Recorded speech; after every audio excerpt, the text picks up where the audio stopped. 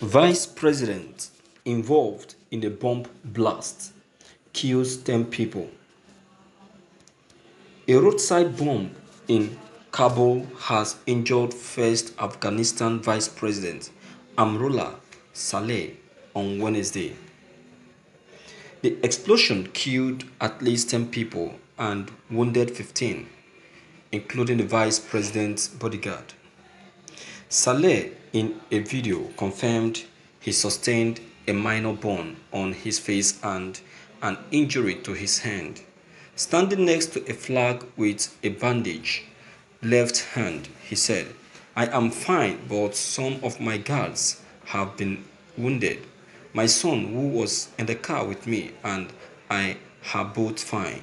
I have some burns on my face and hand. The blast was strong." The former intelligence chief is the senior of President Ashraf Ghani, two vice presidents. Saleh has survived several assassination attempts, including one on his office in 2019. At least 20 people were killed in that incident. Javid Faisal, National Security Council spokesman, tweeted that the attacks won't weaken our resolve for a lasting and dignified peace in Afghanistan. European Union delegation in Afghanistan condemned the development.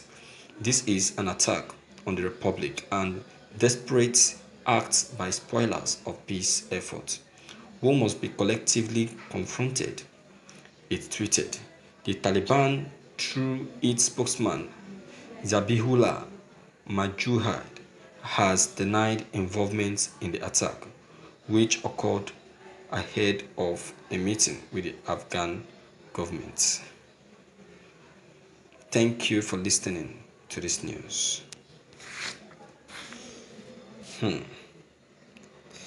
This is serious, my viewers. A very serious one.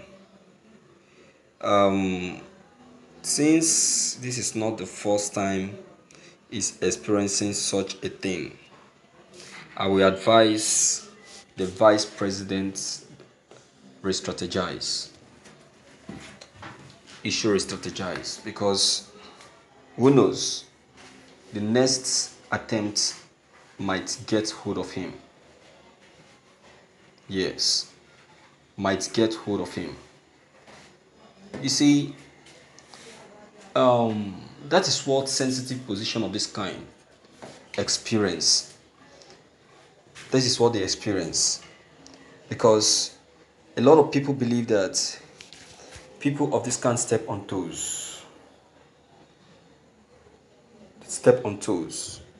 But then, only God knows whose toe he has stepped on. But since he has seen that his life is in danger, the only thing he should try to do is he should make sure that his office is totally avoided. He should totally avoid his office. He should make his office, he should make his home, his personal home, his office. That is a personal opinion. Anyway, you understand? At least he can have that, he has that right to decide where he should be operating as a vice president. It's not necessary that he will be operating from the White House. You understand? Because since his life is threatened, it should make them to see reason why it is taking such a decision.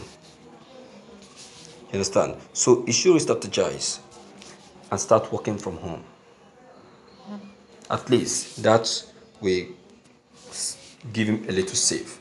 And again, his movements, because this shows that all his movements are being monitored and watched.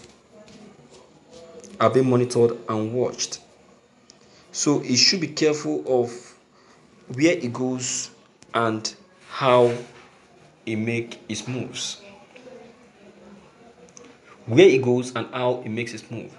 The convoy that is given to him, probably an official convoy, should be handed back over to them. He should make use of his own personal car, because it is very possible that that convoy, the convoy is a public convoy, it's an official convoy, so everyone have access to that convoy. His bodyguards, his driver, you understand? And that convoy will always be parked probably in the government house or the government office.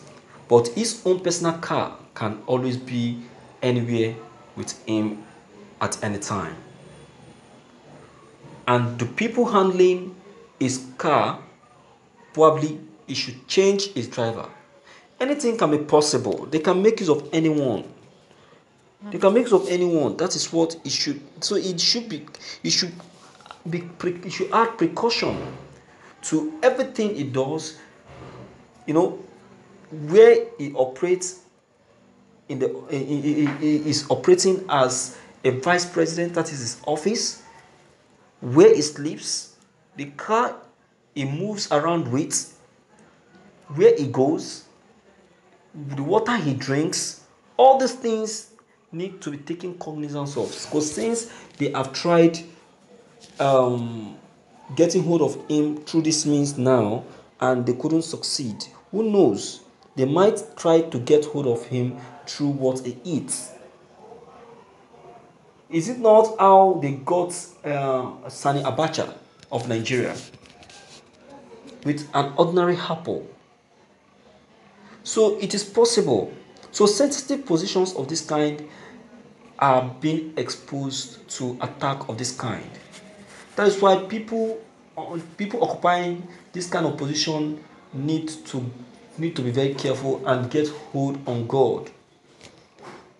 You understand? Get hold on God, because it is not easy to be a vice president, and Afghanistan, for that matter,